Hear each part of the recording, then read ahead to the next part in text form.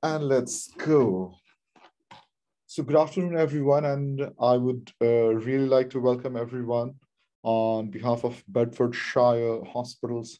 I hope you all are having a good time as well. Today, we all are going to speak about something really interesting and something which is very important. I must say, especially for since my medical school days as well, I was always a very curious person, like what is this ECG? What is happening? Can we make some conclusions? How can we make some conclusions? How can it literally help us to make a decision, especially about the clinical condition of a patient as well? So this is something very basic, and I must say to everyone, whatever field you may go, whatever specialty you may go, you will definitely come across this tool and technology for sure. And there's no option later on once you will be asked that, okay, you don't know at all about it. So that's why I would really request everyone to focus about it and let's try to learn, I would say. Okay. So a simple question is, what is actually an ECG, isn't it? Can anyone try to say? I'm sure you all would have already seen a ECG. Anyone would like to try as well? And one thing I must say, I mean, don't hesitate yourself and all. This is the time for everyone to, contribute to the lecture. We all learn together. And yes, this is indeed the time to make some mistakes so that we all will learn together. Okay? So anyone would like to try? What is actually an ECG?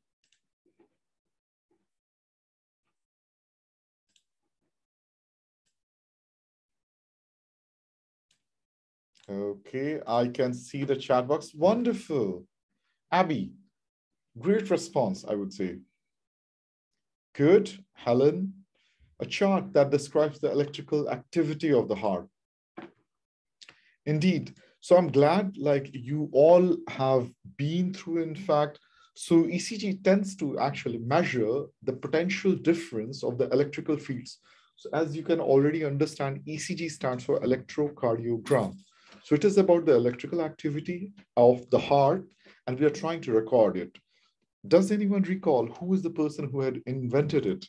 And I must say, I feel fortunate enough to, I did my EP training. So those are the cardiologists who specialize in the heart arrhythmia.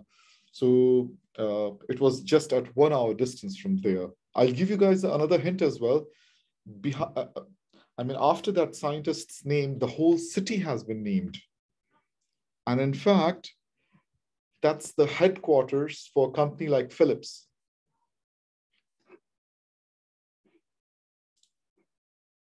Any guesses? No one like to guess? Wonderful. You're absolutely right. That's the city of Eindhoven. So Eindhoven is the one who demonstrated in one of the London meetings about the ECG. It used to be all very huge instrument.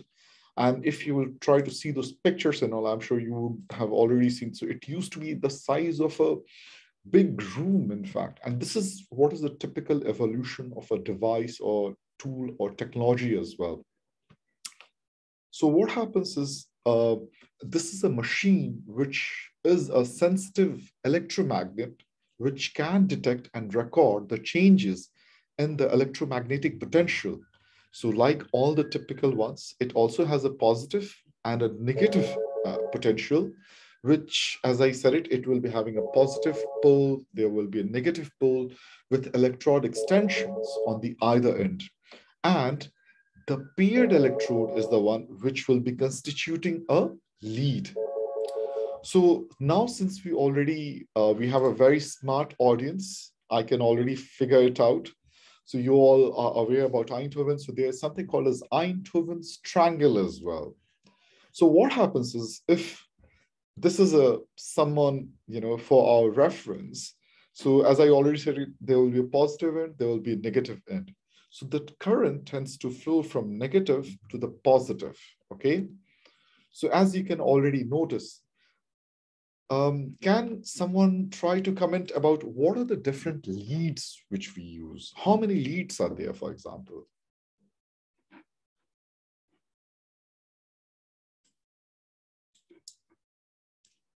Does anyone recall? I'm sure you all would have seen someone undergoing an ECG. So there will be different leads as well for that, isn't it? Exactly. Good, Abby.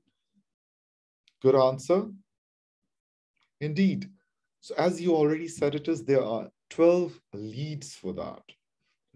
And there are different names as well. So what happens is, as you can notice, so these are the different leads, what I'm trying to point it out, okay? And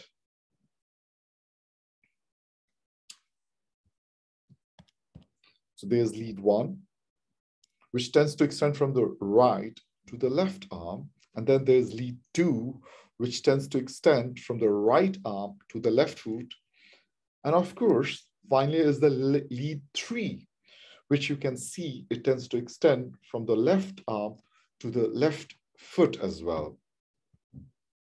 So other than these limb leads, what we call it as, there is, what are the other leads which is called as? So 12 lead, someone already gave the answer. So there are limb leads and what else?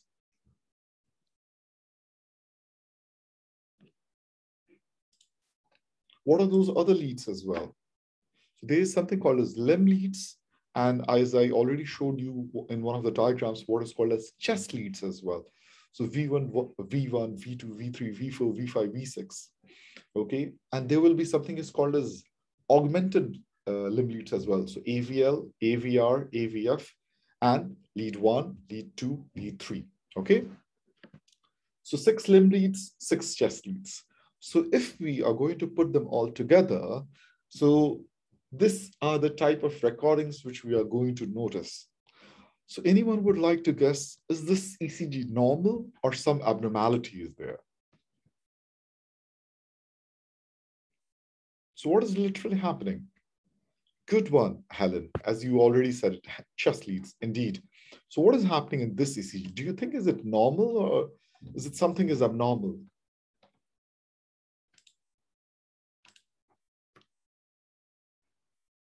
We will try to get an answer about it towards the end. And I must say, this is abnormal ECG.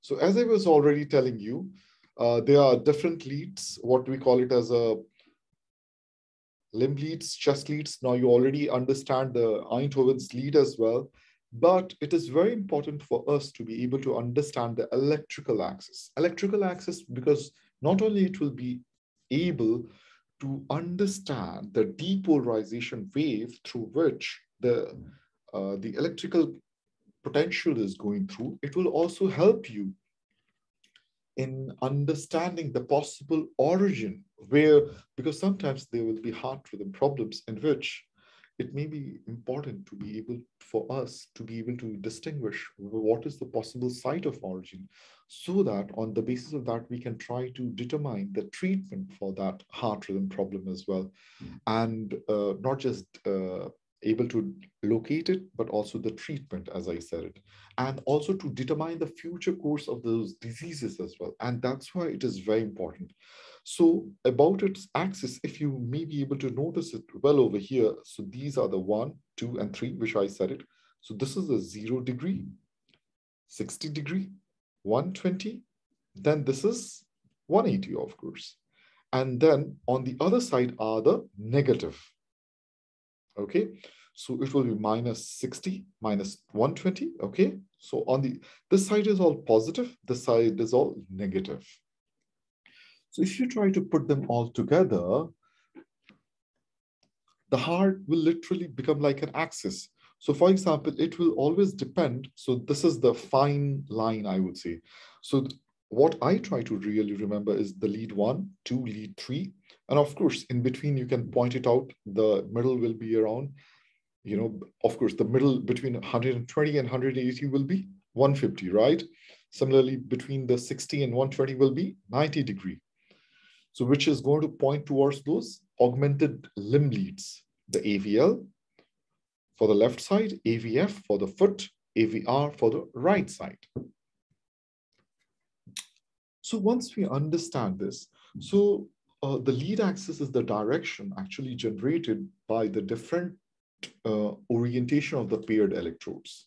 So once we are able to understand, and that is very, very important, as I was telling you. So if this is the basic skeleton of an ECG deflection, which tends to represent the vectors, which have two things. It has a magnitude and also a direction. So magnitude, as we can see, I'll try to show you some further examples as well. So some of the segments, what we all should be able to understand is we can see the P wave, QRS complex, and then comes the T wave. So then you can further, of course, divide them into different intervals, as you can already see, the PI interval, the QT interval, and the QRS complex.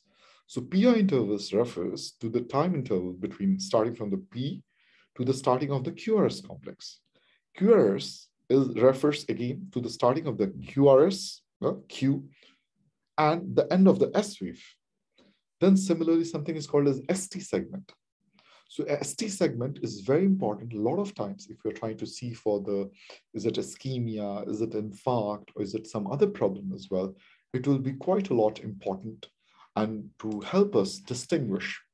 So as I was telling you about the P wave, if we will notice over here, it tends to show or comment about the atrial activation. Normally, the normal axis for this will be minus 50 to 60 degrees. Similarly, then we can notice the PI interval, as I was telling you. So this is the time for intra-atrial, AV nodal, and the His-Purkinje conduction. So on a normal basis, the duration for this can be around 0.12 to 0.20 seconds. And over here, as I already emphasized to you, is the QRS complex, which tends to reflect the ventricular activation. And we should keep something in mind that heart, the distance between the heart and the ECG leads is significant in the sense that there is a pericardium over there, then comes those muscular regions, there is visceral tissue is there, then there are bones as well, muscles are there, then finally comes the skin, and then comes those electrodes. So only 10 to 15% which is recorded on the surface of the total ventricular activation. And about the axis, I had already said it to you. If you may recall the Einthoven triangle, the normal QRS axis is minus 30 to plus 90 degrees. Don't forget, a lot of people may easily get it confused that, why the minus is also being covered. So we should try to understand our heart is slightly rotated. So that's why the normal axis for the heart is considered minus 30 to plus 90 degrees. And the normal duration, so how much should be the QRS complex, for example, is less than 120 milliseconds. Or in seconds, if you're trying to tell, it will be less than 0.12 seconds. Similarly, if we are trying to look on the ECG paper, one of the key important things which we all should not miss is the Q wave, which we see over here. The Q wave should ideally be less than 0.04 seconds wide and also less than 25% of the QRS height. Why I'm telling is because a lot of times you may come across someone that, okay, you are just seeing a patient in the clinic, and then you notice like, oh, there's some abnormality I can see on the ECG. And then you see that, okay, there's a Q wave. So you, on the basis of that, you will have to make a diagnosis.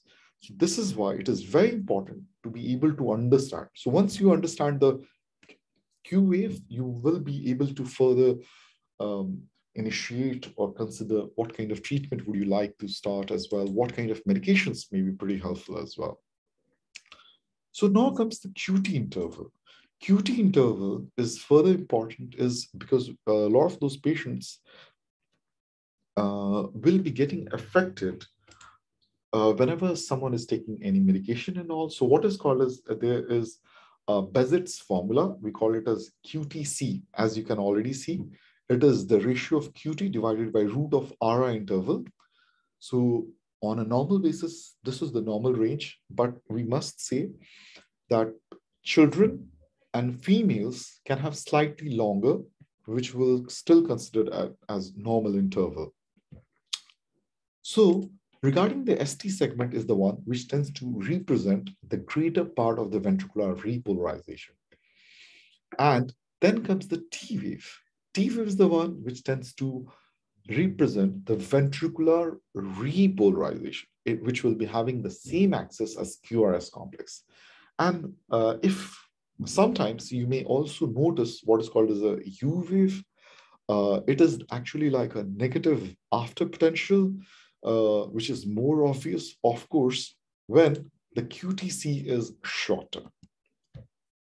I think you all are already the masters of cardiac anatomy, and I'm sure you guys understand about it more than me.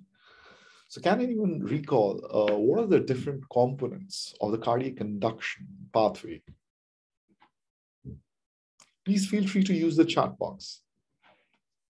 I always believe, like I was at Harvard Medical School as well in way back in 2014 to learn about the advanced medical teaching techniques for medical students. Then I learned it. What was said to me was, it's learning is always a two-way process. More you interact, more you will be able to learn. Does anyone recall those conduction system? Now I'm sure if you'll see this, you all will recall that, okay, here is the sinoatrial node, which later on goes to the His bundle, then bifurcating into the left bundle branch, further bifurcating on the other side to right bundle branch. And the left bundle branch is the one which will divide further into the left anterior fascicle and the left posterior fascicle. So the resting membrane potential is very important for us to be able to understand about the cardiac ion channels, because these are the ones which will be able to determine the cardiac action potential and the specific pathological conditions. As you all might have already heard about something like a long QT syndrome. And similarly, when we are trying to target the treatment for these heart rhythm problems, so if we try to use an antiarrhythmic drug, then we will try to target those specific segments. So cardiac ion channels, they are actually like transmembrane proteins with specific conductive properties, which can be voltage gated or ligand gated or even time dependent. And they are the ones which allow passive transfer of sodium, potassium, calcium, or chloride ions across the cell membranes. Okay. So this is what is the typical cardiac action potential looks like. I cannot re-emphasize its importance. Anyone would like to share what are the different phases which we can notice over here?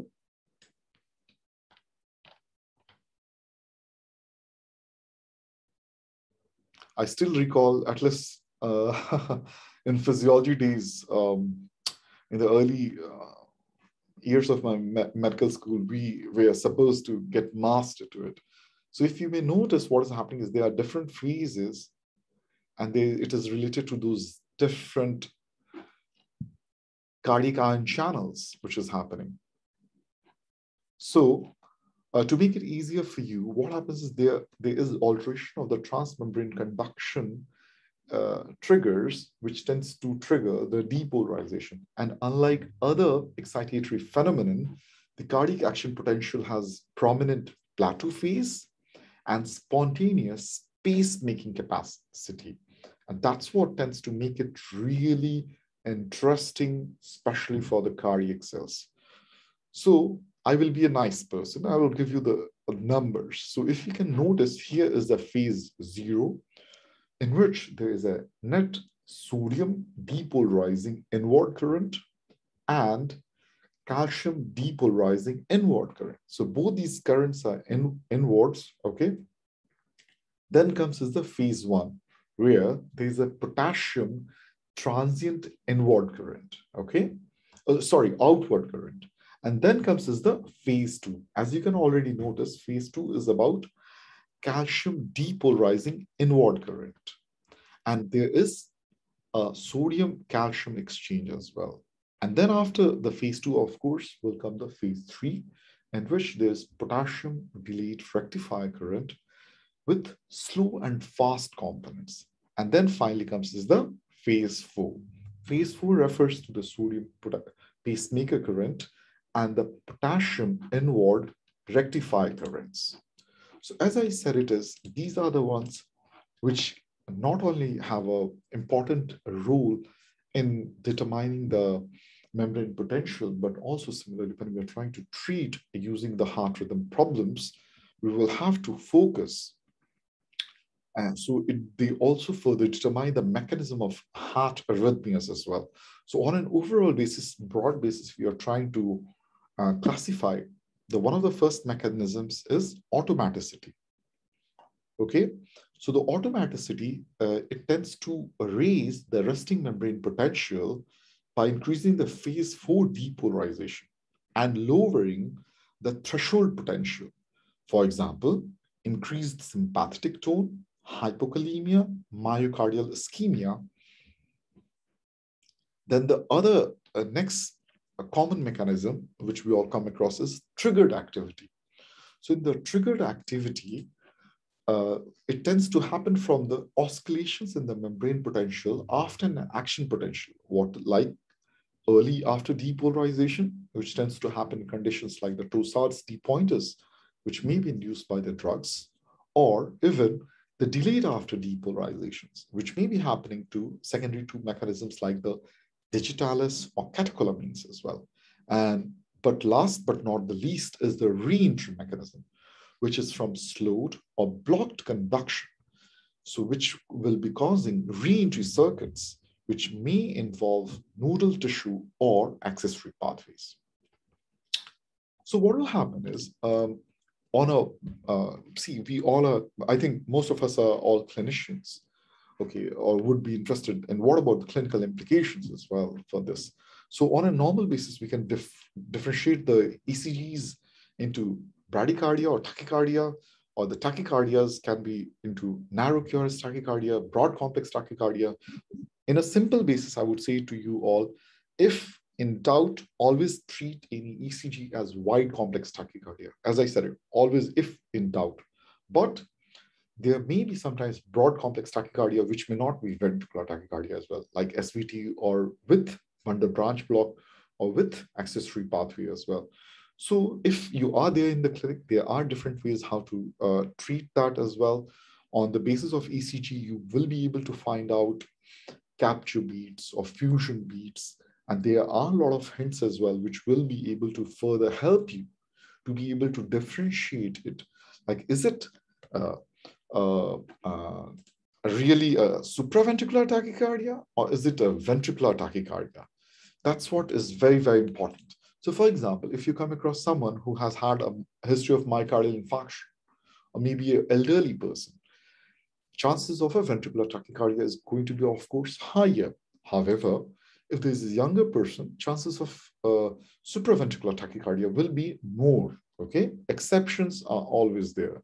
I've always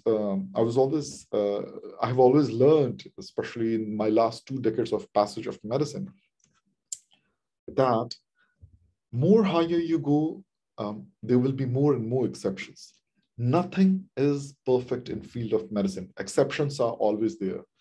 The only thing is, it's all relative, means how much, sometimes you may not know those exceptions. Sometimes you may be aware of those exceptions. So now about the narrow complex tachycardia. Anyone would like to summarize some of them? What are the different narrow complex tachycardias?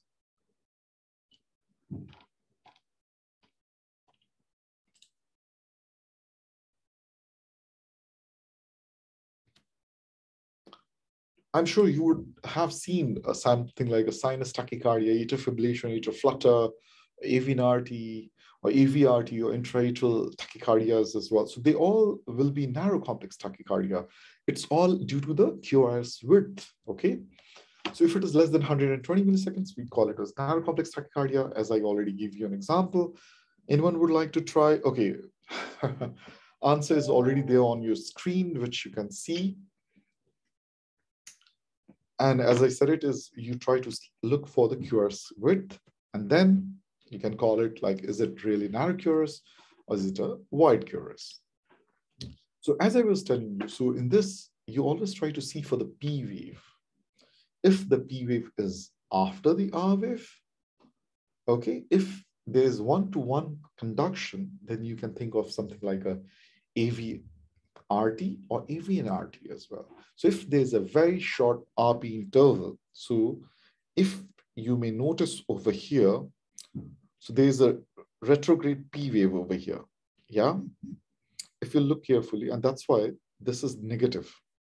Especially in this last second deflection over here, it is quite a lot clear. So this is a long RP tachycardia. This is how we try to do it. Especially in the ER, if you are there, you can try to use adenosine, which will be helpful quite a lot to differentiate as well. Otherwise, sometimes you may try to use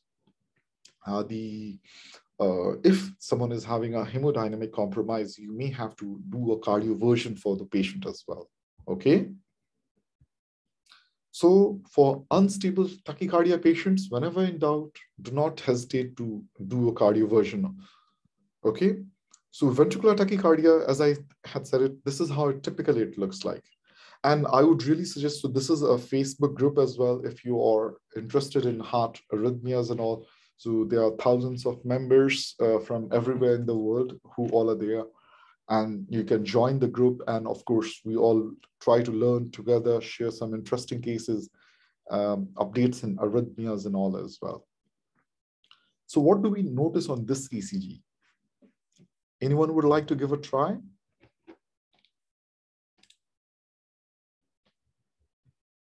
So I think on an overall basis, we have already given a good idea what is about the ECGs and all, and what are the clinical aspects of it as well. So now we will be going into more of a quiz like, so you all can try to see what or how it looks like, especially those ECG recordings. And if at any moment, if the connection gets off, we will stop the lecture at that moment. In the next week, when we are trying, when we will be dealing with the next lecture, I will I'll reserve initial 5 to 10 minutes only for the discussion if you guys are going to have any questions. Are there any questions so far? Are there any questions so far? So as I said, if there will be further remaining questions, we will always discuss it in the next session, okay? Whenever, if it stops, the connection may stop in another like 5 to 7 minutes or something like that. So if we look carefully, what do we notice?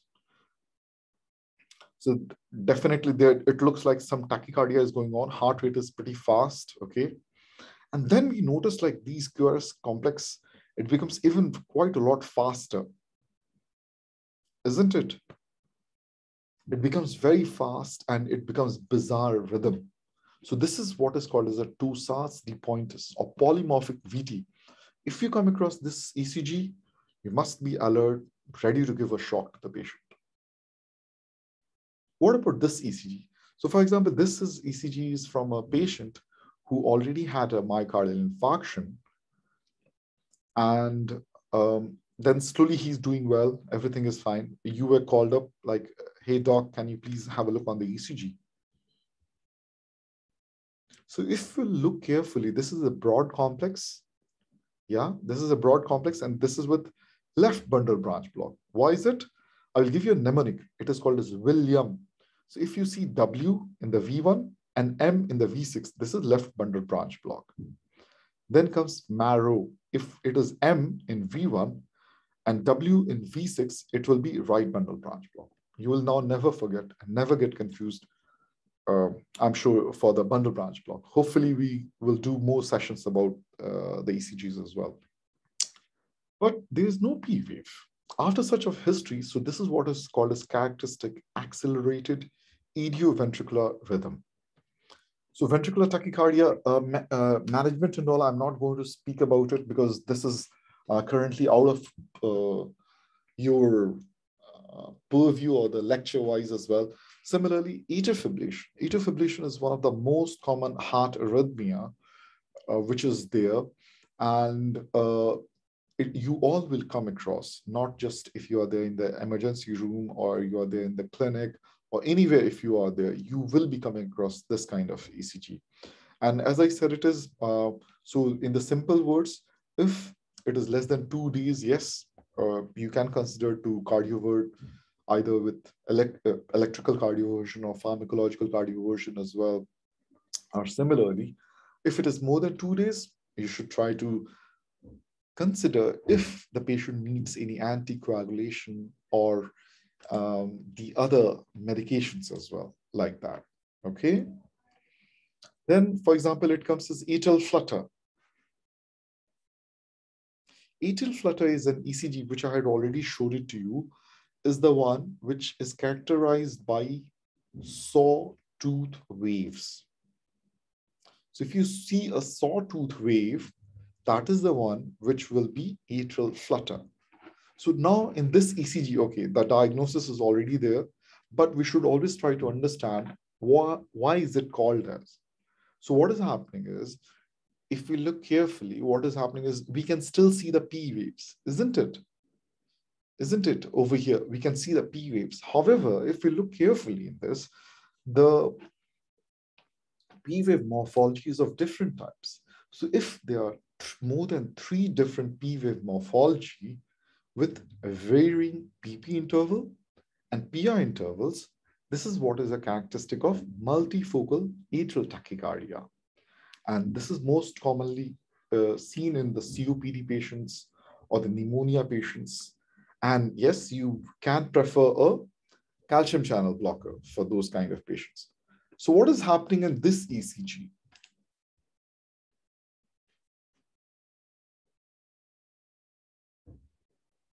Anyone would like to try? So I have already given some hint as well. There are some arrows, if you will look carefully over here. So there are some arrows pointing. What are they pointing to?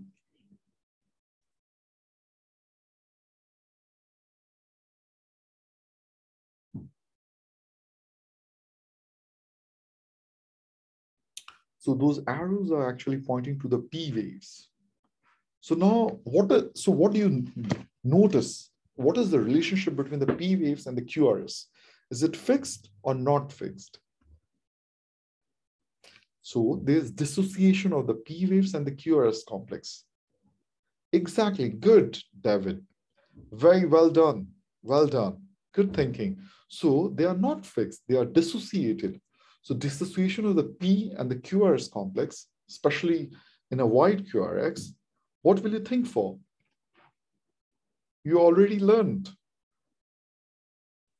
This is ventricular tachycardia. So now some more examples. You all are doing so good. So what is happening in this? So if any kind of ECG is what this point-by-point approach I try to do is, I will try to say for the rate. So rate we can try to calculate using the number of boxes. So if there's only a single big box, it will be 300. If it is 2 big boxes, it will, between the RO intervals or any interval which you are taking, it will be 150 boxes. So on the basis of that, you can divide into that, and you can even get an approximate range of the heart rate. Heart rate. So this is definitely tachycardia, isn't it? The heart rate is more than 100. Rhythm. So is it sinus rhythm or not sinus rhythm? Sinus rhythm, as I was telling you, there should be P, then followed by QRS, and then the T wave. So it is difficult to be able to notice. So what happens is, if you will try to see, look carefully, there is P wave, then QRS, and T wave. So this is like a sinus. And then what? What is happening is we can further notice William. So this is like a left bundle branch block. Okay. So what we will call it as? So this is a wide QRS tachycardia, but without AV dissociation. So I would call it as a tachycardia is definitely there, but with wide QRS, but there's no VA dissociation. So this will be called as a supraventricular tachycardia, but with aberrancy. Okay. So why I'm trying to see give you a little bit extra bonus today, because later on, when you will be seeing or coming across these ECGs, you will be able to say that, yes, I know this ECG. I have seen this ECG. It will be there somewhere. Okay.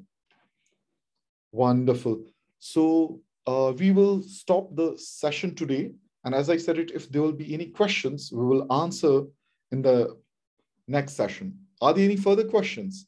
If there are any further questions, feel free to email it to me as well. And as I said, we will answer them in the next session. Okay.